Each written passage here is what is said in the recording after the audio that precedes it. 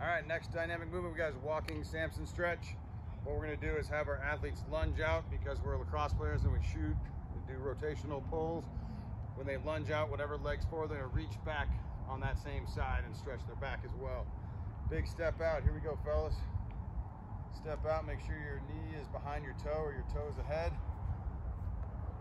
No rush on this one, just trying to get a good loose hips.